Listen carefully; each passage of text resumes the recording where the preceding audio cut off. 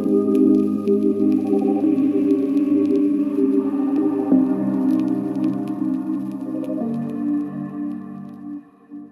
and welcome to another tutorial. This one may be something really simple. People might think it's silly for me to do a tutorial on this, but there's a lot of people who are starting out in video editing, or a lot of people who have come from different software where this is completely different.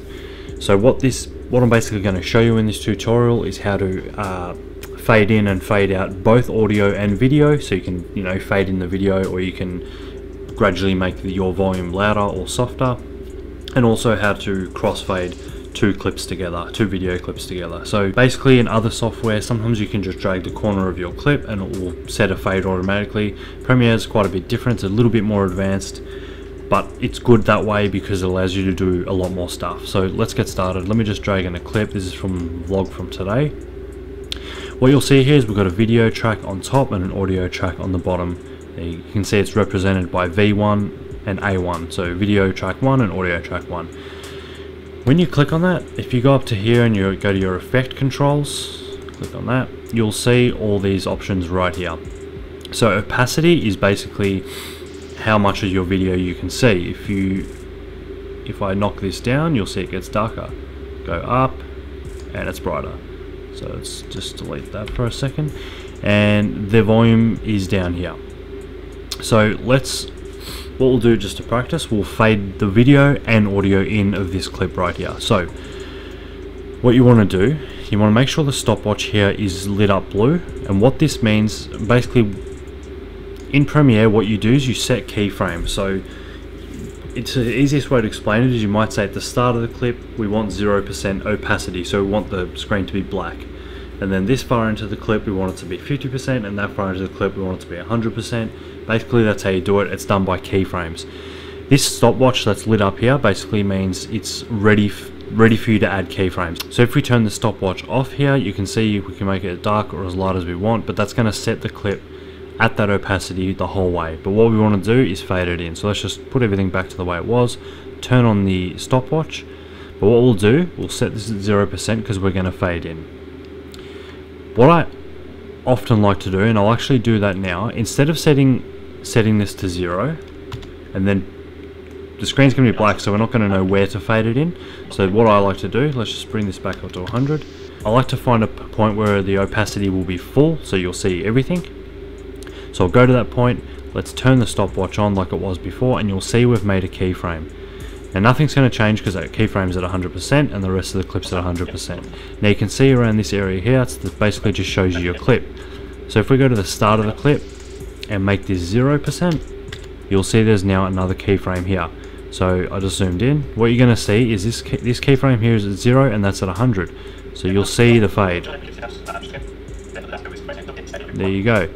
And you can move these around, so if you want it to fade it open a lot quicker, it will. Even quicker. Hey, what's up, guys? Or you can have a really slow fade. Hey, what's up, guys, and welcome to another vlog. And that's basically it for the opacity. So let's just fade it on pretty quick. Now let's do the audio. Now obviously what I usually like to do is fade the audio in the same that I do the opacity for the video, if that makes sense. You don't have to. Sometimes it depends on what you're actually doing, but it does sound nicer sometimes. Look and sound nicer. So 0 decibels, for those who don't know, 0 decibels is normal volume. It's not 0, it's not completely quiet, it's not silent. 0 is actually normal volume. In Premiere, minus 287.5 decibels is actually 0.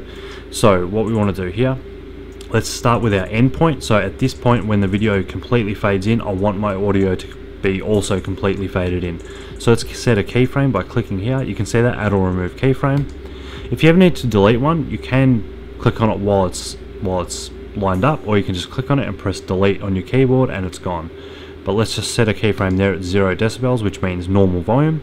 Let's drag it back to the start and we'll go minus 287.5. So now what's going to happen is it's going to start off completely quiet and completely dark and gradually blend in till the opacity is at 100% and the level volume is 100%. Now if I scroll this little playhead over, you're going to see these numbers here go up as the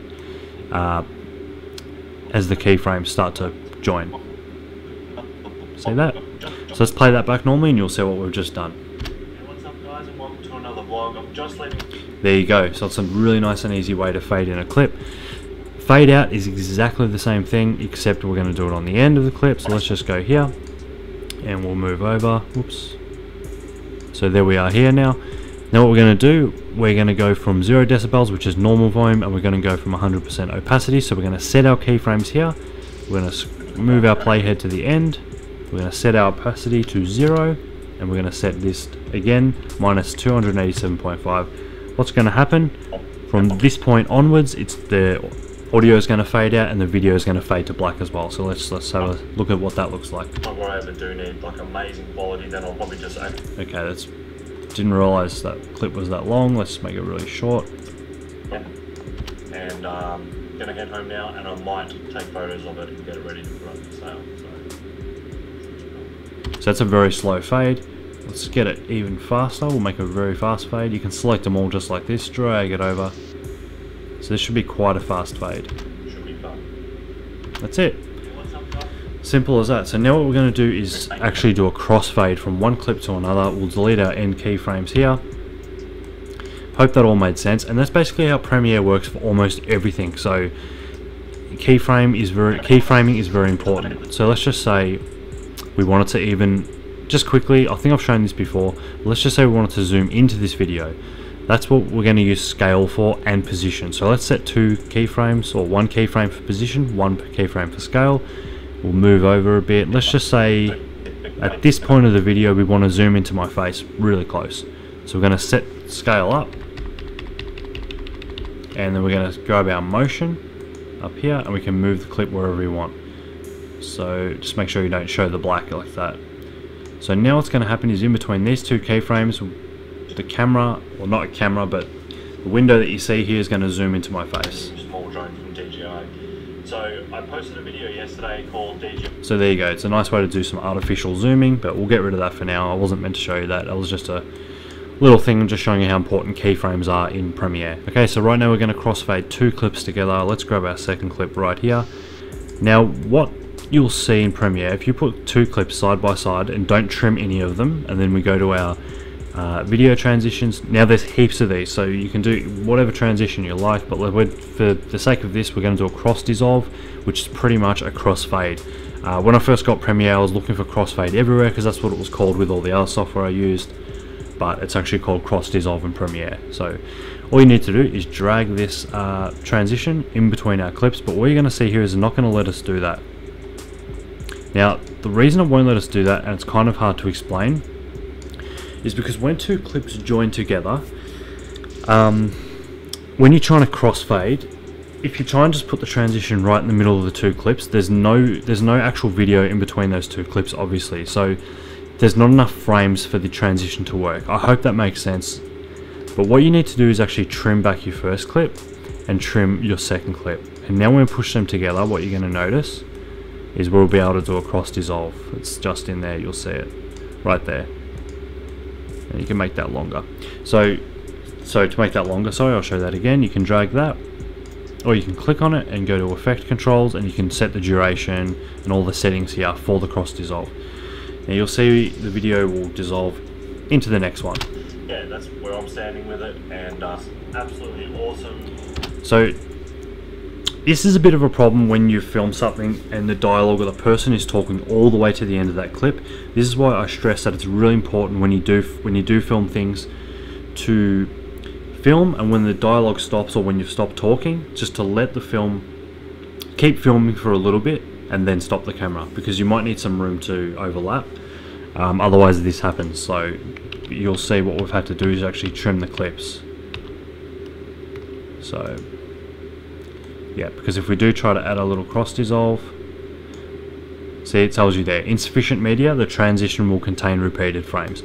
So you can do that, and you'll see it's got a little lines across it, but it will not look very good because it's just going to basically grab frames and repeat them to make up for the frames that aren't there.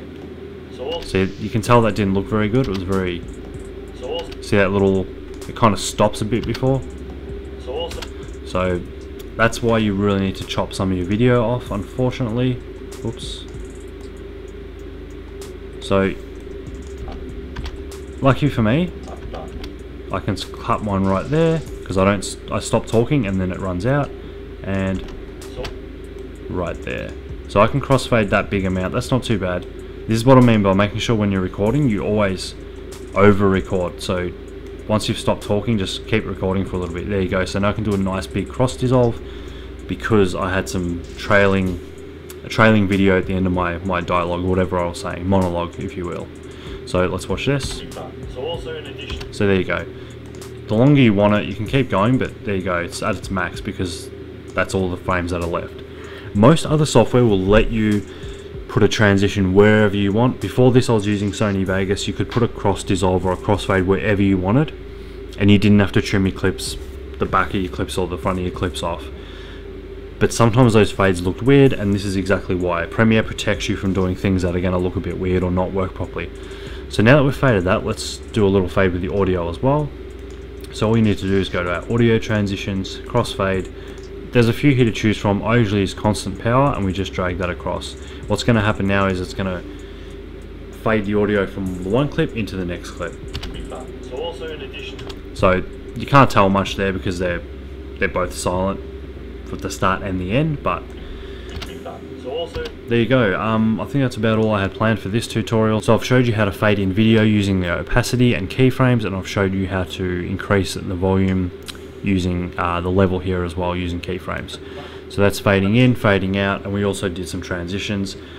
Like I said, keyframes are very important in Adobe Premiere. Once you know how to use them, you'll be set. And I think that's all for this tutorial. I hope that helped. Thanks heaps for watching. Please subscribe, please share, please like and comment. If you have any questions at all, let me know in the comments below, and I'll see you soon. Thanks for watching.